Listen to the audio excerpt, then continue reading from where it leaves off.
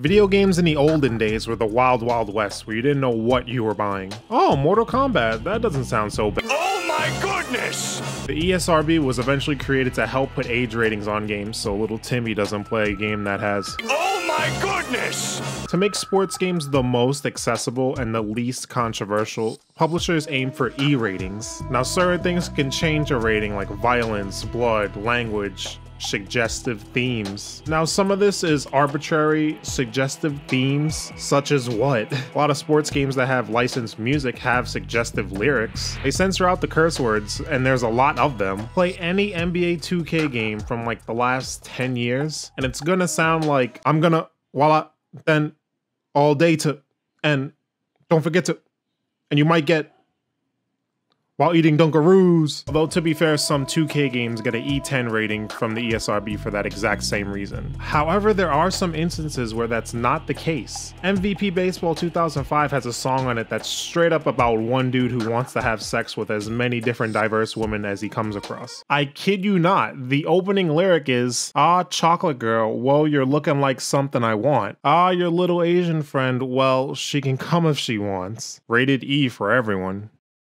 Can't believe you got away with putting that song in your game. As for the actual content of the game, cursing is non-existent, though you hear it all the time on real sports.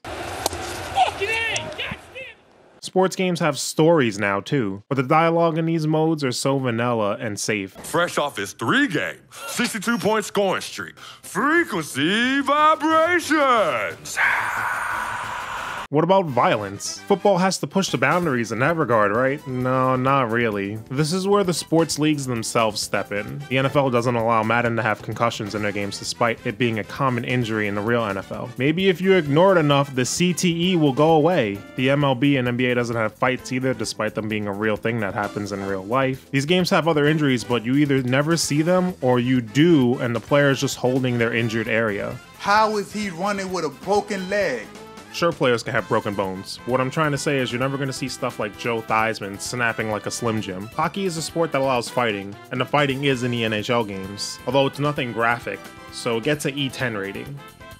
The arcadey midway games are more violent, but MLB Slugfest and MLB Blitz let you attack players after the play is already over. Both MLB Slugfest and NFL Blitz let you attack players after the play is already over, but Slugfest has a mix of ratings despite the games not being all that different from each other, while the Blitz series has mostly just E ratings. Well, except for one, but we'll save that for later. Side note, I remember Slugfest had a news report on it because I guess they thought it was too violent? I don't know, I tried finding it but I had no luck. I'm pretty sure I'm not making it up though.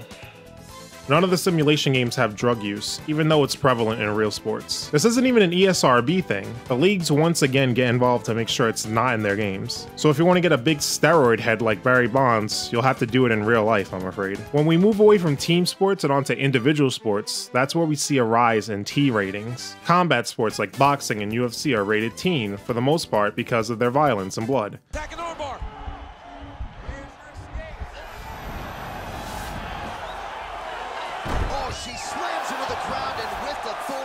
Since these games get T ratings anyway, they're a bit more loose with the language, so now they can say stuff like shit. You got the Tony Hawk and skate games that have blood and violence, but also a ton of suggestive themes.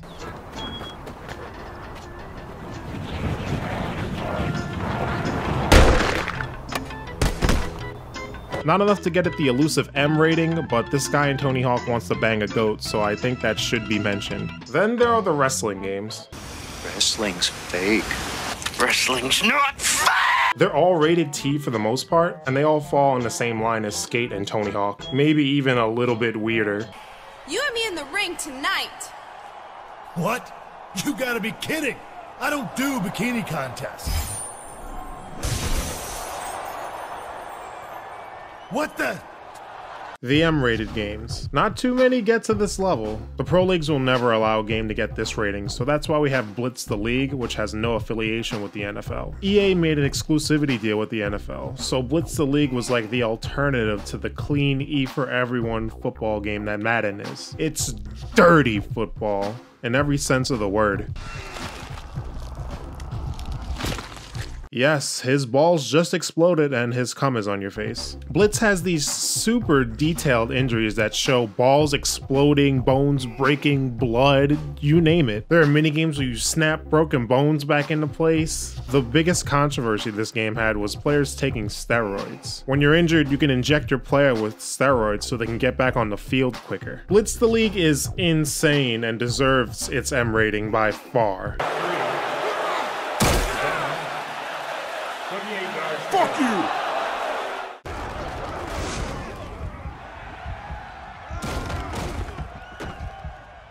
There's also BMX XXX, which is a shitty Tony Hawk ripoff that has nothing going for it, so it goes way over the top with its M rating just so it can get some attention. You on the bike! Why don't you make yourself useful and get my shape?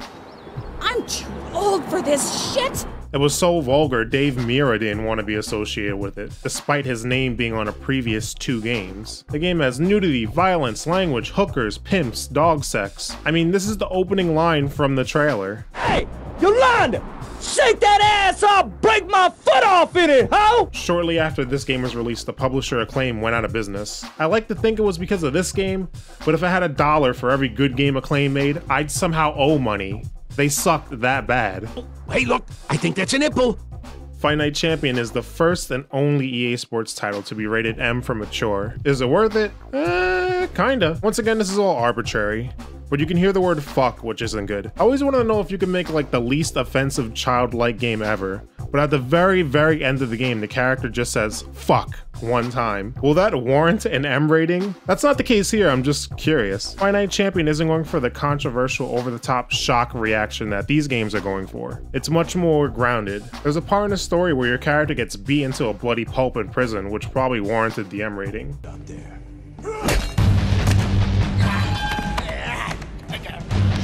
We're really fucking impressed.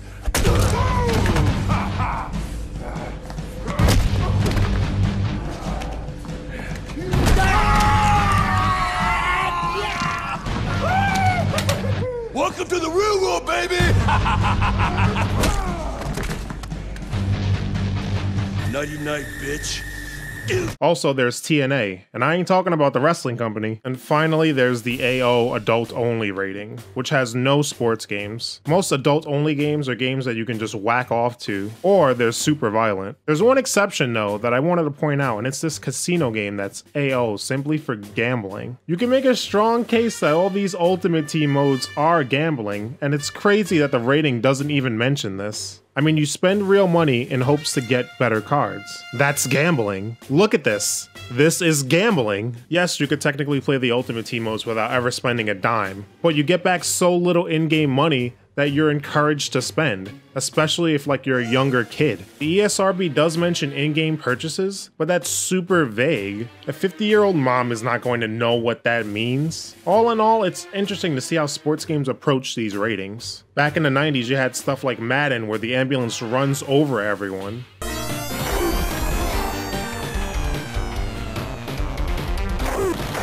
With the ESRB and gaming being much bigger in general, there's no way you can get away with that. You go from that